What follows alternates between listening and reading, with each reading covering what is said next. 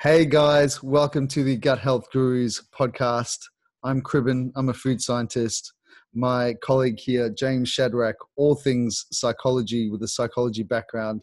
And today we have a very special guest coming all the way from New York City, Dr. Vincent Pedre.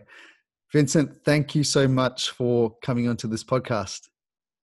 Hey guys, it's a pleasure being on with you. I thought, Vincent, the first question that I have for you, just to, I guess, introduce our audience, is who is Vincent Pedre and what do you do? So I'm a traditionally trained medical doctor, but I've had a kind of a circuitous path in medicine, because prior to becoming a doctor, I actually almost didn't go to medical school. And I told my parents that I did not want to become a doctor. And the reason behind that was because I had an incredible fear of needles. And I thought, up to this point, I was very good at science, very good at math, and I love science, and I love the idea of the whole altruistic idea of becoming a doctor. But when the reality was getting close and I realized, well, I can't really be in a room with a needle. Like, I don't do well. I get all sweaty and cold and pass out. And so I told my parents that I wasn't going to become a doctor. I wanted to go to Wall Street and go into finance. So completely polar opposite. Well, they weren't happy.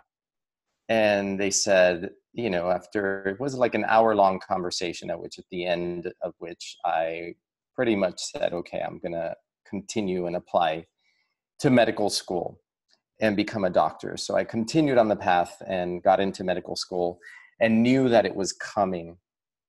But that elephant in the room was still kind of hovering over me, that fear of needles. And I just thought, if I don't conquer this, then I'm going to be like a false doctor. Like, how can I actually become a doctor who is afraid of needles?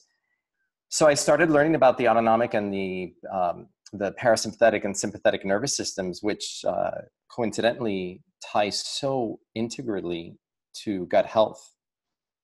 So the balance between the relaxation response, the parasympathetic nervous system, and the fight or flight, which is the sympathetic nervous system. And I decided that I was going to conquer this fear of needles that I had.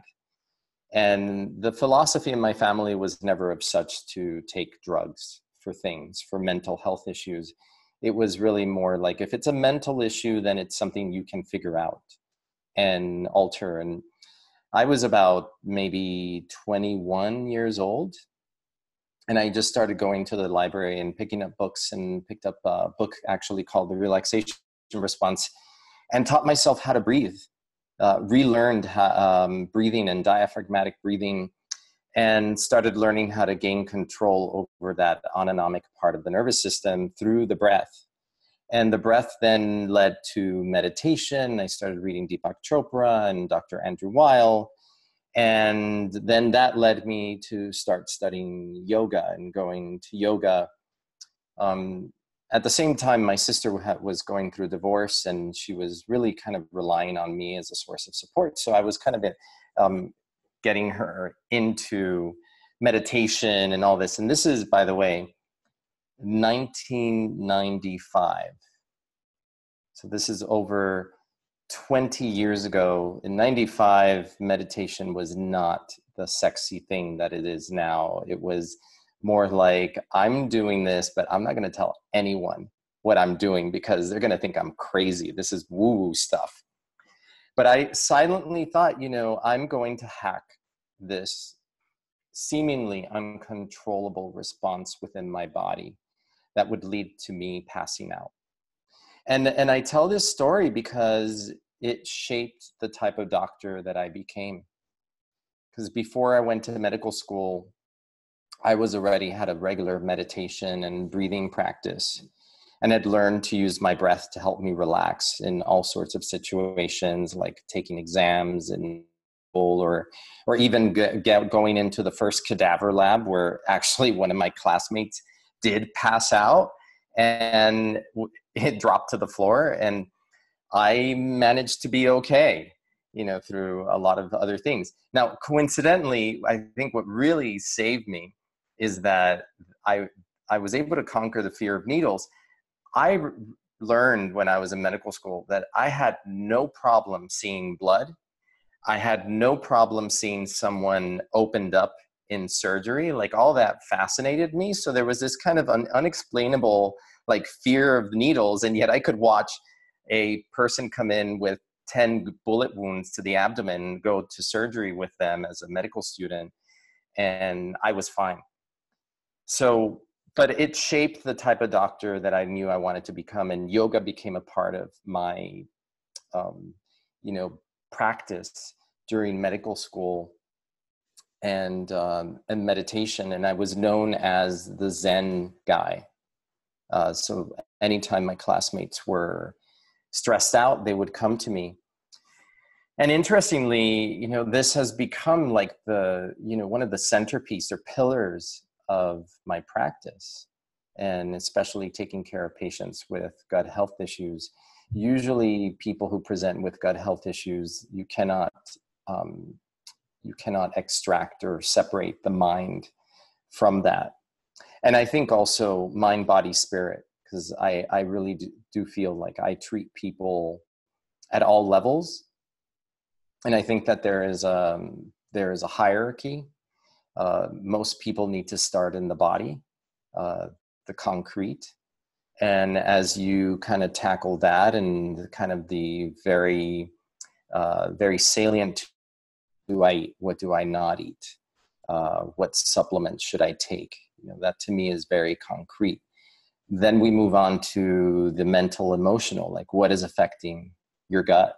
Like what happens when you're nervous? What happens when you're stressed? Do you tighten up your stomach? Do you feel a knot in your stomach? And then I think the spiritual, like the fulfillment, like I talk to people about, I can't separate any piece of life as not being relevant to a person's health. So we may be talking about how they feel at work and what happens when their boss yells at them and how that makes them feel in their gut, and whether that is really what they want to be doing in their lives. I don't tell people go quit your job, but I do shine a light at like, this is one element of what is making you sick. And if that is so, then either you leave that job, which may not be an easy thing to do, or you need to change the way that stress enters your body. You've got to change your own perspective, or you've got to move yourself out of the perspective. So a lot of that, when talking about who I am, like all these experiences in life have influenced me. And most particularly, growing up with gut health issues myself. And what I thought was my normal for many, many years, because I had what would have been called just a very sensitive stomach as a child. The butterflies in the stomach when I was going to take a test, or I used to perform the piano. So anytime I was about to go on stage, I had a whole routine. Like if I was going to perform, I had to have eaten at least more than 2 hours before the performance, because I knew after that I could not have anything in my stomach, but I needed to have energy for the performance. So I had a whole methodology with that. But I grew up with a nervous stomach, and I think that became leaky gut syndrome due to the fact that I was on multiple rounds of antibiotics, starting probably in around age 10 and all throughout my teenage years. I was on at least 2 or 3 rounds of antibiotics every single year. The pediatricians would tell my parents that my immune system was shot, that I would pick up any cold, anything that anybody had at school, at home. And I really walked around a bit of a hypochondriac and wished that I could be in a bubble, because I was always afraid of people when they were sick. what we didn't realize, they were telling my parents, oh, he needs to take a multivitamin, he needs to eat more, he's too thin. I'd gone through my growth spurt and I was extremely thin and I could not put on weight. Little did they know that the problem was all the antibiotics had destroyed my gut microbiome, caused leaky gut syndrome or increased gut permeability. And as a result, I developed sensitivities to foods. And the two biggest ones for me, which were the two biggest food groups in the life of a teenager, and I'm sure you can guess, were wheat, so gluten, and dairy. Yes. So my day started with cereal with milk, a wheat cereal with milk, and also loaded with sugar as well. And at lunchtime, maybe I was having a pastry or an empanada or a sandwich or bread with something. And then I got home and there was probably more bread. And my grandmother was constantly baking me cakes that I loved to eat. But all along, my stomach was a nervous mess and no one could figure it out. And it became so that I just grew to understand that, well, it's just going to act this way. And I know I just have a very sensitive stomach. I did not realize that my normal was not normal until much later, until about 2 decades later, when I had finished my medical training and I was actually doing my functional medicine training. So I trained as a regular Western MD, went to a 3-year internal medicine training. And at the end of it, I told you my story and how I started, and I was doing yoga and I was meditating, and I was, knowing that the trajectory that I wanted to live was holistic, was integrative medicine, or what was called alternative medicine at the time. And I finished my residency in internal medicine and I was disillusioned. I had lost my way. I mean, yoga still kept me sane throughout all those years, working 100-hour weeks and, feeling completely dehumanized by the training. My hypothalamic pituitary axis, so the control between the brain and the adrenals, was completely shot by the stress and the lack of sleep and whatnot, and not living a balanced life and, going out with friends and drinking and whatnot during all that time. But I was just completely disillusioned because I felt that I was just a glorified drug pusher for the pharmaceutical industry. Mm. And I felt I had lost my way. And I told my parents, I don't know what I want to do because I've spent all this time with this education getting here and I don't like what I see. We are a disease management industry, Western medicine. We don't resolve issues for people. So I went and I took a sabbatical year. And about the time I lived through 9/11 here in New York.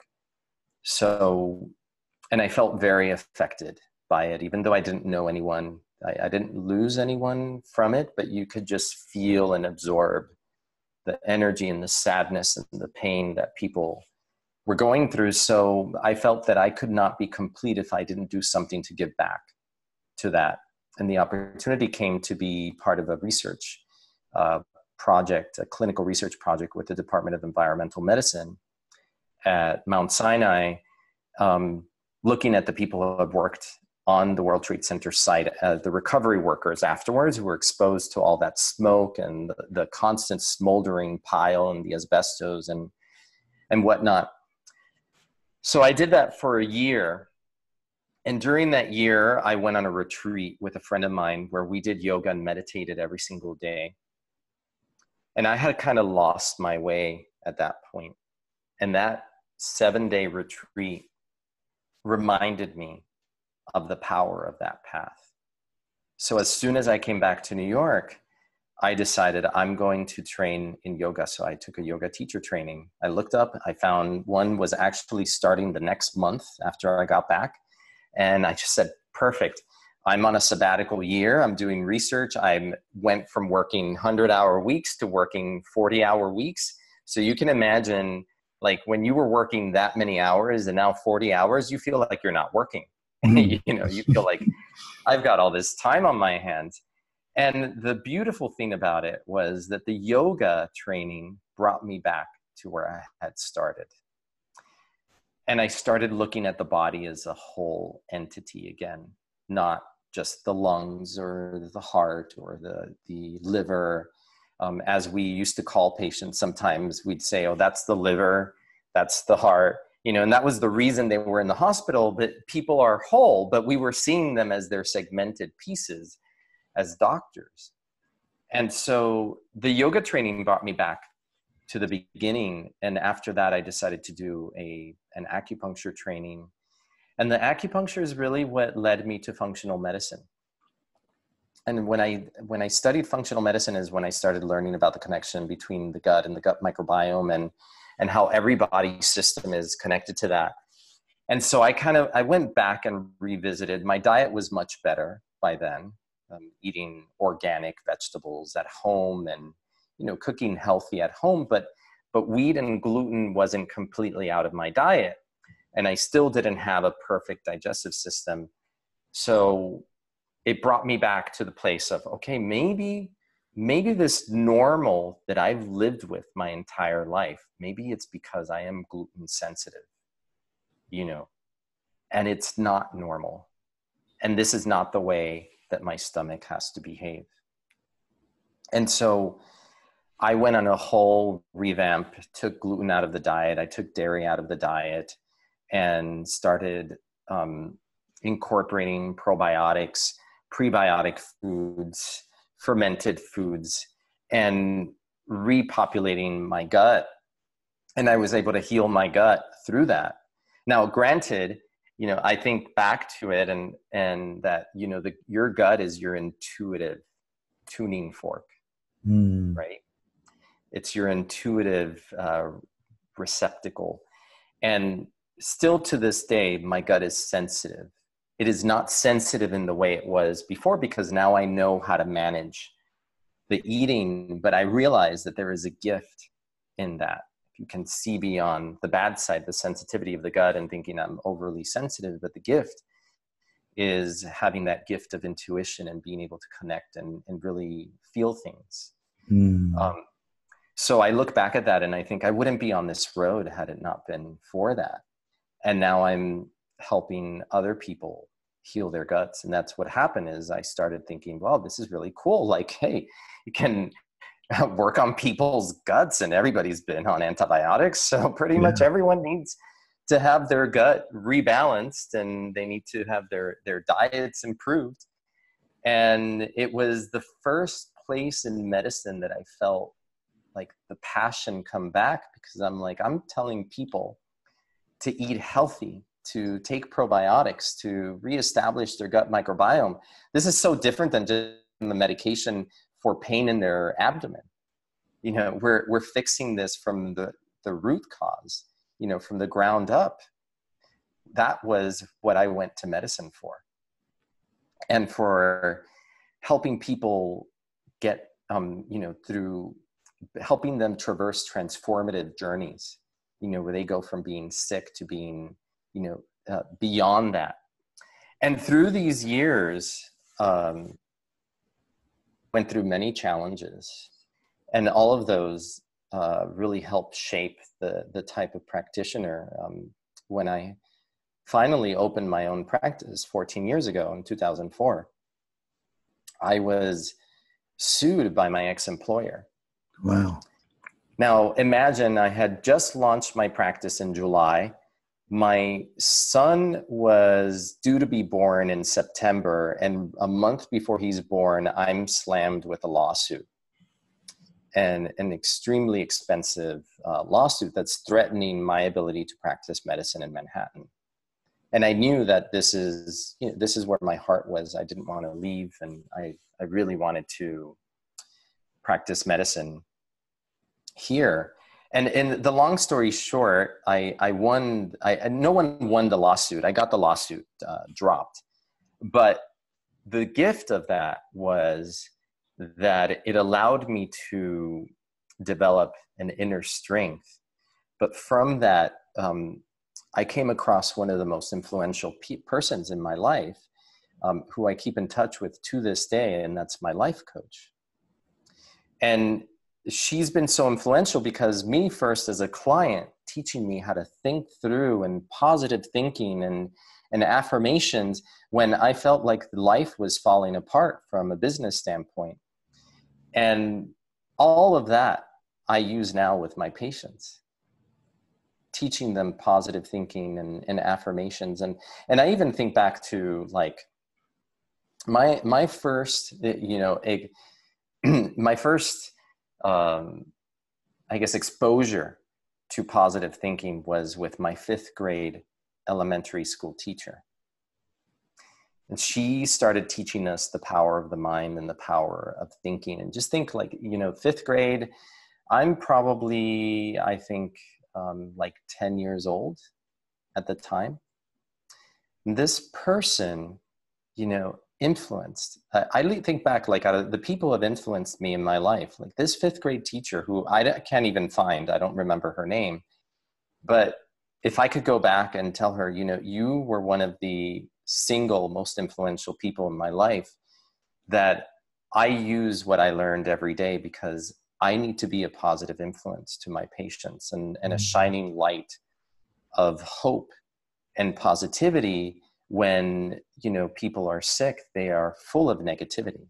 And it's very hard to transform that when all you see is black and darkness and dark cloud over your head. But that is part of my, so I know about my gut care program, and the first C, which is cleanse. I'll just pause you there for a second. Yeah. Vincent, so what did your teacher actually say to you?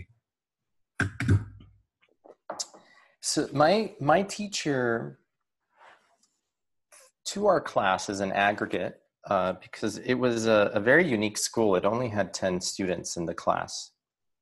And that was the entire 5th grade of that school. And my parents actually moved me there. So it was my first time in that school. I was in a public school until 4th grade.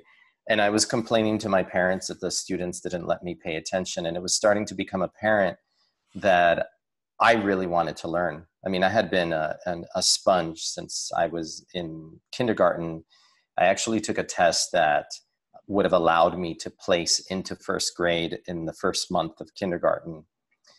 And the teacher came to my parents and had a conversation and actually convinced them to keep me in kindergarten so that I could be more age matched to my peers. And she said, he could always feel kind of awkward because of the age difference, or you can let him stay where he's at and he's always going to be the top of his class, which is exactly what happened. I was always the top of my class. But this teacher, she spoke with us as an aggregate, teaching us the power of positive thinking, working with each other, and positive affirmations. So it wasn't that particularly she said one thing to me, is that she taught us as a group how to use the power of our minds to accomplish things together. So for example, like we always had positive affirmations around our sports. And we used to play the game, it was our class against the 4th grade class, so 1 year younger. But we always went into that with the idea that we were going to win and the positivity around that. And I felt it fostered a lot of, cooperation and co-working in a class that when I arrived there was discord among the students, and there was cajoling and, things mean, how kids are, they say mean things. And there was one girl in the class that everyone picked on. And I have 2 older sisters. So me as the new kid in the class, defended her, because I just didn't, I was raised to think that, and I think that that, during women's liberation and all that, my sisters always showed me and taught me that we're equal. Men and women are equal. So I could not sit there and let these other boys talk down to and make this girl feel horrible about how she looked. So that was the beginning of that class, but then the teacher turned it around and got us all having a positive mindset. I can't, I wish I could remember one thing she said, but my takeaway was the power of positive thinking, which has been something that I've revisited over and over. And also, our words are so powerful. So powerful. I 100% agree. And I think it's so amazing that you learned that life lesson at such an early phase in your life. The majority of us don't get that opportunity. So that's definitely a blessing that your teacher has given you. Something else you mentioned that I wanted to dig into a little bit further, because I'm also a yogi, or probably not as advanced as you, but it's something I've been doing for the last 7 years pretty regularly as well. So Vincent, what's your favorite yoga pose, and what is your recommendation for a yoga pose that can help with the gut? With digestion. Yeah. Yeah. I will say that my favorite is probably split between two. I really love the opening feeling of triangle pose. Mm-hmm. And the opening of the hip, because for so many people, our hips are tight, and including me, from, we sit for too many hours and the hip joint gets very tight. So I love that. Is actually kind of connected to that is pigeon pose. Mm. And I love pigeon pose for multiple reasons. One, because it is such a powerful hip opener and Sure. releases so much. I mean, when I used to do that when I was in my 20s in medical school, I could leave a yoga class and then start crying for no reason. I'd be with my friend and I'm like, I have no idea why I have tears, but I feel like I'm releasing stuff from to have a yoga teacher that did a Iyengar. That was the method we learned. And she loved hip openers. So we could spend entire classes just on hip opening exercises. But pigeon pose also because it connects you to the earth, to the ground, because you can, you really get grounded. And I think that is so important in our modern society, is to feel the earth, to be grounded, because we are in such an era of ungroundedness with all the social media, and just the pace of life is just so fast. I 100% agree. I mean, it's certainly a chaotic time with social media and just stress in general. I think people these days are a lot more stressed, and things like yoga, meditation. I also do meditation on a daily basis, and I could not live my life without those two practices. It's absolutely fundamental for my whole well-being. So the way I see it is that, if you're committed to health, then part of that commitment has to be a commitment to yourself. Sure. Absolutely. And to see that commitment is not just how you eat, it's how you live and you breathe your life. Mm. And I think as simple as that is to say, so many people out there are speaking and voicing that what they want, but they're not fully committed, and they don't commit themselves to the level that they take action. One thing I talk about with my patients is, what do you put as your priority? What is your highest priority? For me, feeling well and my health is one of my highest priorities. And I know I have to make it so. One is an example, because I believe in walking your talk. And two, because I need to be as clear and present for the people that I help.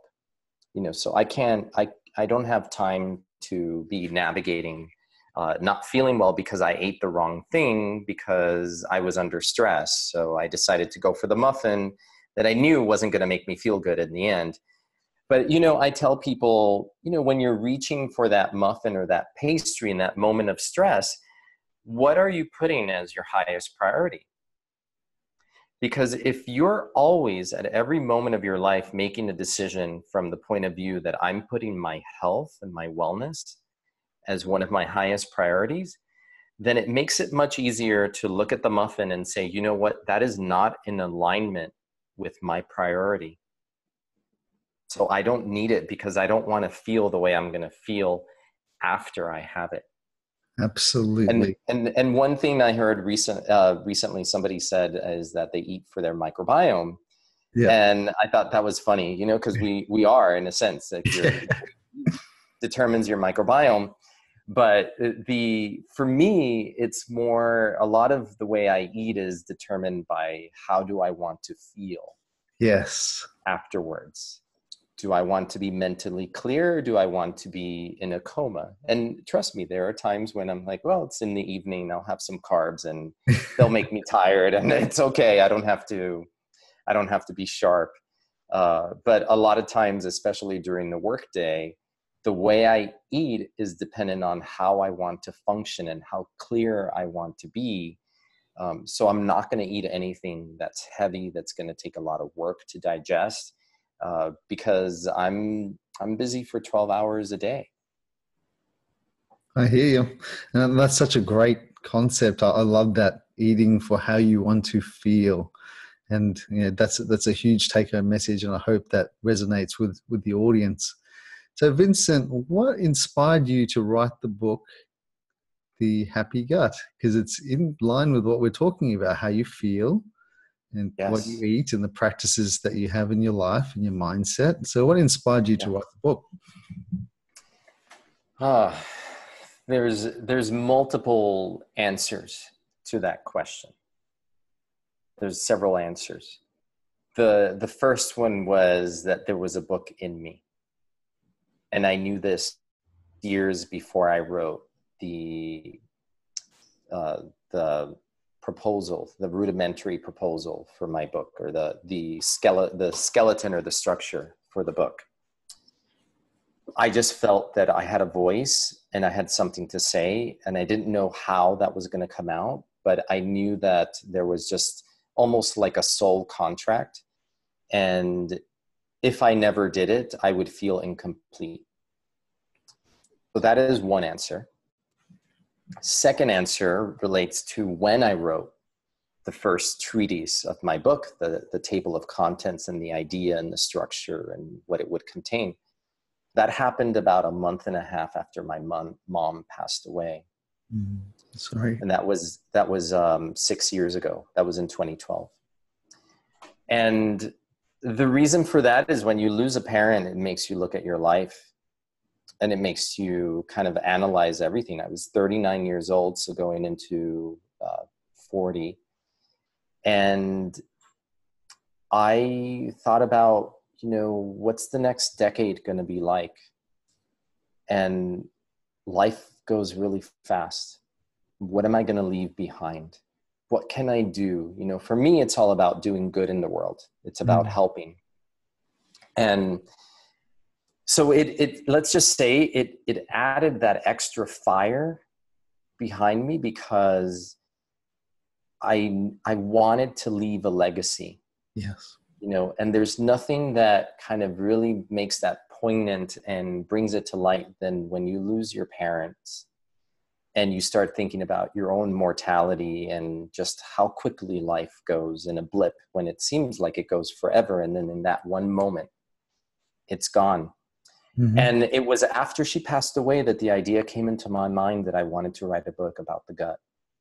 And then I just realized that it was under my nose the entire time. I basically had a practice that was based a good portion of it on gut issues and helping people resolve their gut issues. So I had been doing it for a number of years, but I hadn't thought of it as this would be a great idea of what I want to do as my book.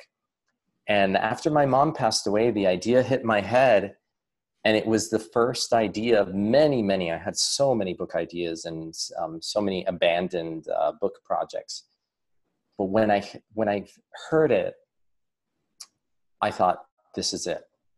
This is the one. It feels authentic to me because it's my story and it's the way I'm helping people in my practice. So this is the book I'm supposed to write. It's the one that I was waiting for the whole time. And the third reason was that I realized, there's only one of me. And I mean, there's so many doctors out there, that are doing great work, but I thought my ability and my ability to reach people would be so much greater, and to help more people through a book. And it really is, it's what it's, because the book has opened so many opportunities for me to reach a greater number of people that I would have never reached before. So if you say, what was the intention behind the book, behind writing the book, it was not just to leave a legacy, because that's more of like an ego thing. It was really to be able to help as many people as possible that I would never reach, because we would have never crossed paths otherwise. Absolutely. 100% agree. And I think we're much in line with our thinking. And this is why James and I do what we do as well. It's just to help as many people as we can. I struggled in the past with anxiety and depression, and that crippled my life. So again, just like your gut dysfunction, it all stemmed from that, from the problem that we had as people, and willing to teach people or educate people on how to get out of these struggles, whether it be gut dysfunction or mental health, because it's all linked, isn't it? And it's all very closely linked. And I can't, I know through my own journey that I was already a very calm person, but growing up, I had learned to put emotion in my gut, in my digestive system. And so if I was upset, I felt it in my gut. So not only being the intuitive reservoir, but also very sensitive receiver. And this is true for so many people. So many people out there, they're upset, they feel a knot in their stomach. They're angry, they feel it in their stomach. They're nervous, they feel it there. We have more serotonin receptors in the gut than we do in the brain. Yes. And we know that the gut microbiome produces all sorts of neurotransmitters, including GABA, which is an inhibitory neurotransmitter that shushes your nervous system and tells everybody to kind of relax and be still. And if you lose those bacteria, that can actually increase anxiety. Or if you have bacteria or yeast producing unfriendly metabolites that get to your brain, that can actually cause depression and anxiety. Yes. So we know that there is a very close and direct link between the health of the gut and the health of the gut microbiome, which we are, it's just been in the last decade that we are starting to appreciate all of this. I'll tell you a funny story. When we were coming up with a name for my book, and the initial name that when in the first treatise, I almost feel embarrassed to say, was the ultimate guide to irritable bowel syndrome. That was going to be the initial name. And then we decided, why don't we do a play on words? And the name that it was kind of being developed under with the publisher was Happy Gut, Happy Life. And when I told the person who runs my PR, Jade, I've been with for over 10 years. And she said, what? You're going to call it like, like people think of like beer belly, and this is 2012. And I just looked at it and I said, no, we're going to change the whole meaning behind gut. And it's going to become a common word. And that's how we're going to refer to the digestive system. And like, trust me. So I started just calling my book Happy Gut, and I dropped the Happy Life. Mm-hmm. And one day my publisher calls me and she seems kind of nervous about it and is telling me, we're thinking about changing the name or just shortening the name because it's such a long thing to say. And I'm like, oh yeah, great. Cause I just call it Happy Gut. So let's just do that. And Great. like, yeah.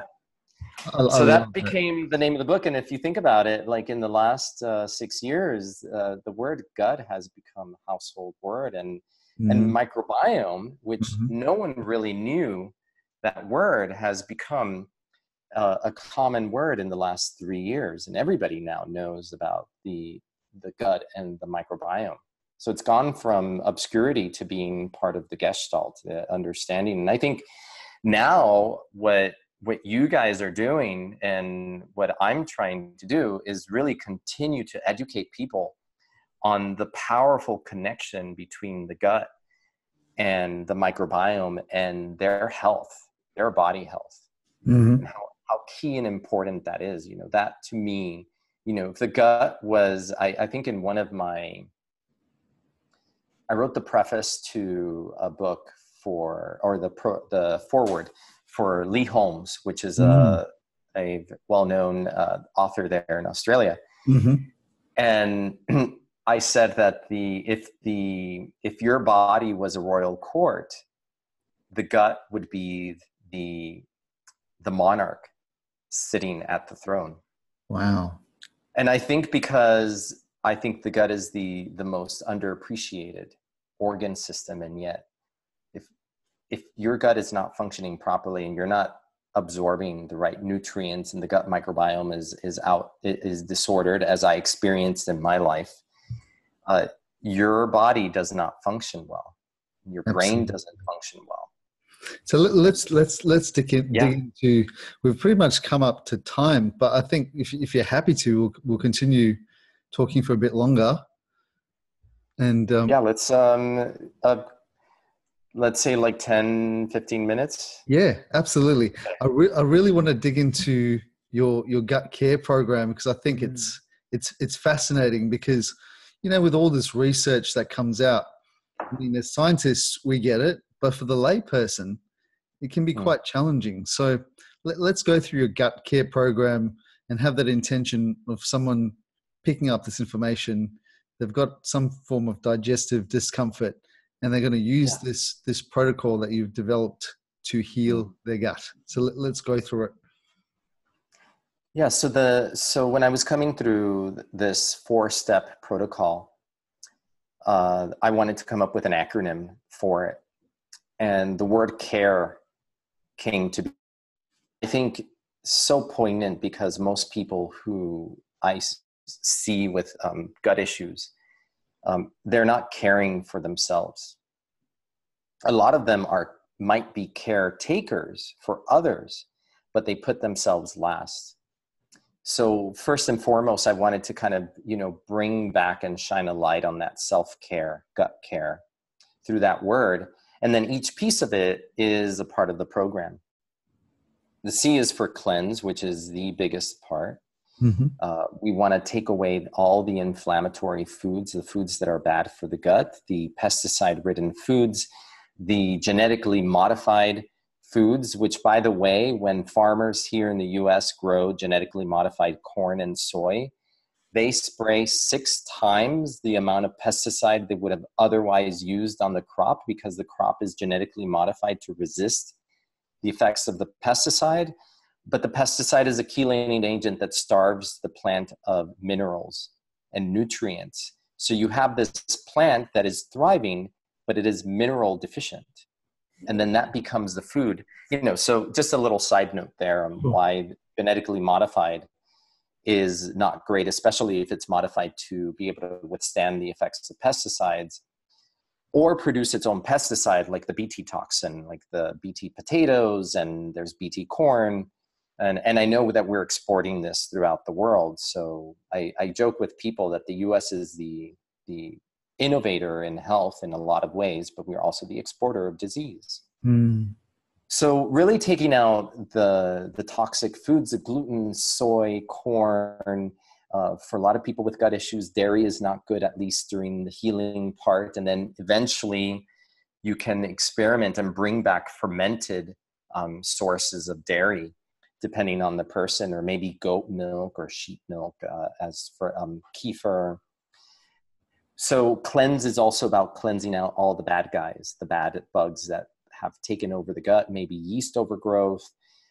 So there may be diet protocols, but also supplements that can be used to kill off the bad. And cleansing is also, when I think of cleanse, I think of what are we drinking, the water that we are drinking, and how important that is to make sure you're drinking clean water, perhaps filtered water that is devoid of heavy metals, of contaminants, of drug residues, all these things. So cleansing, that aspect brings all of that. And finally, the mind. If we get one step back before we move on to mind. So what's the supplements that you recommend for gut cleansing? Include supplements like berberine, which has been studied quite a lot in its ability to kill off bad bacteria, but at the same time promote the growth of good. Yes. Maybe supplements or things like oregano oil, clove oil to kill off yeast overgrowth, and sometimes things like wormwood and black walnut to kill off parasites in the gut. So these are the things that help rebalance the health of the gut. And then in terms of cleansing the body, I always talk about cleansing the mind of negativity. We started a while ago, because you cannot heal if you're doing everything great but you're just being negative about everything. But you're following this protocol, but you're upset at life and you're upset that you have this. So I'm a really big believer in cleansing the mind of negativity. And for me, one of the best ways to do that, aside from meditation, but meditation could be hard for beginners, is gratitude. Yes, absolutely.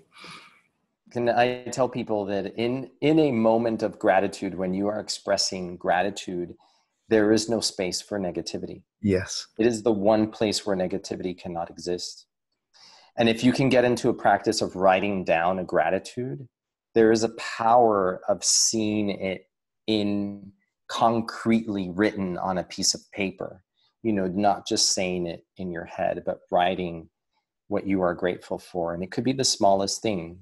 I think that there is at any moment in life, regardless of what just happened, regardless of how horrible things may feel for you, there is something that you can find that you can be grateful for. Mm-hmm. There's always something.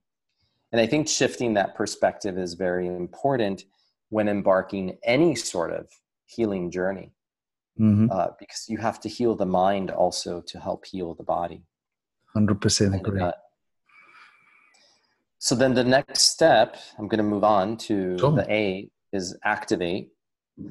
Activate is about reactivating the digestive system with necessary nutrients and things that help reduce inflammation or promote digestion. So a lot of people have had dysbiosis, which is the imbalance between good and bad bacteria. They've had leaky gut syndrome. Their body is not producing enough digestive enzymes. So they cannot break down the foods that they're eating properly. So digestive enzymes are key part of healing the digestive system. And the way I describe it is that if, say, you hurt your knee and you need to walk with a cane while your knee is healing, the digestive enzyme is like a cane to your digestive system. It's helping kind of give a break to your digestive system while you allow it to heal. You're changing your diet. You're removing all the inflammatory foods, the refined foods and the sugars, and taking digestive enzymes, maybe taking essential fatty acids, so like omega-3 fish oils, which are anti-inflammatory and help the gut lining. Or you may even also add other nutrients like ginger and turmeric, which are great functional foods to add, spices to add to your foods, and can be very gut healing as well. So activate, I think of as, we're kind of like reactivating the digestive system. And then the restore step, which is the R in care, Mm-hmm. is all about restoring the gut microbiome. And that's through using probiotics, prebiotics, bringing in fermented foods. I think a lot of people don't realize how important eating a wide range of vegetable fibers is to their gut. It is extremely, extremely important. And we are, in modern Western society, we are extremely devoid of fiber in our diets. I had an old patient. She was like she was close to 90. I think she was like 89. And she would come and see me and she would tell me, you have no idea. Like, I've seen food change. When I was a girl, bread was what we call whole grain today. It was brown. You could see the graininess in it. We didn't have white bread. White bread came later. All these refined foods that are devoid of fiber, which do not help your microbiome. So the majority of people are getting probably 20 grams or more, 20 grams less fiber than they need on a daily basis. Totally. And the interesting thing is there was a study I looked at with the Hadza people of Tanzania who still follow a traditional hunter-gatherer lifestyle. Not all of them, but let's say about 10% of them do, maybe 10 to 20%. And so they eat a lot of tubers. Tubers are extremely rich in fiber. Yes. And sometimes they'll actually chew on the fiber, even if you can't swallow it. Like, they'll just keep it in their mouth and chew it. And eventually, once they've chewed as much as they could, they'll spit it out. But they looked at the microbiome of the Hadza people and compared it to age-matched control of Italian people, healthy Italians. You could see the Hadza's microbiome was way more diverse than that of the Italian cohort. Is that the Di Filippo study? What's that? I think it's the Di Filippo study, isn't it? I think it might be. Yeah. I'll link to the show notes for our audience. Really fascinating. I mean, because I love the color picture where you can just see, you don't even have to know science. You can just see, this is the Hadza, and you see a much wider range of colors to their microbiome. And this is the Italian people, and there's a much smaller diversity. And what I tell people is, you want a diverse microbiome. That is what creates health. Yes. And the way to create a diverse microbiome is to eat a diversity of vegetables. And that is the rainbow of colors, not a monochromatic diet. So you don't want to, we talk about the importance of a plant-based or a plant-focused diet.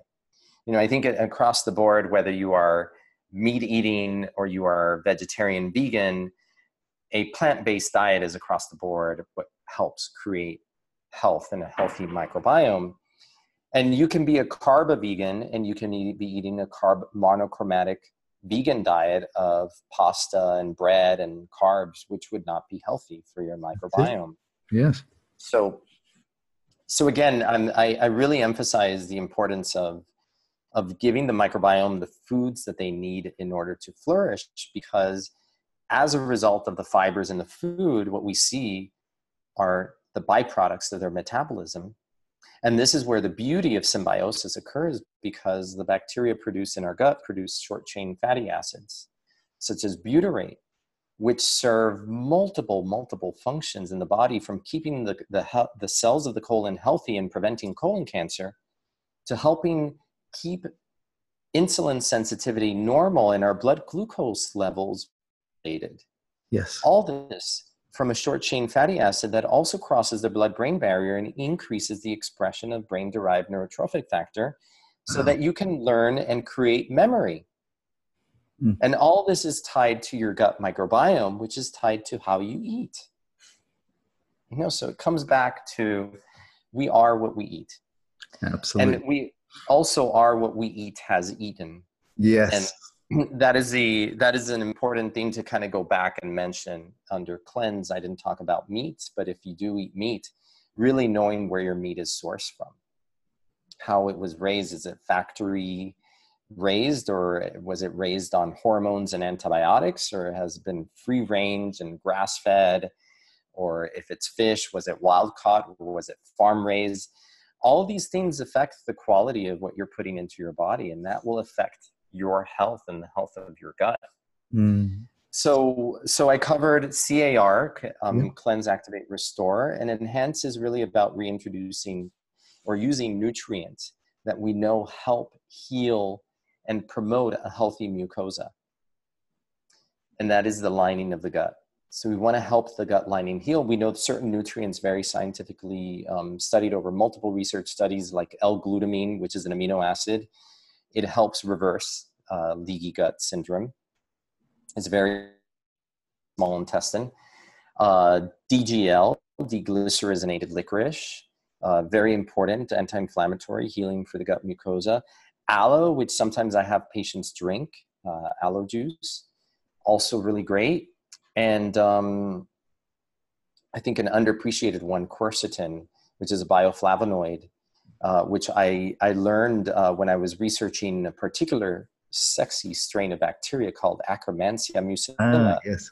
Yes. That they like to feed on bioflavonoids. And so quercetin is one of those. So quercetin helps stabilize mast cells, but can also help improve the permeability of the gut barrier and reduce histamine overproduction in the body. So it has multiple different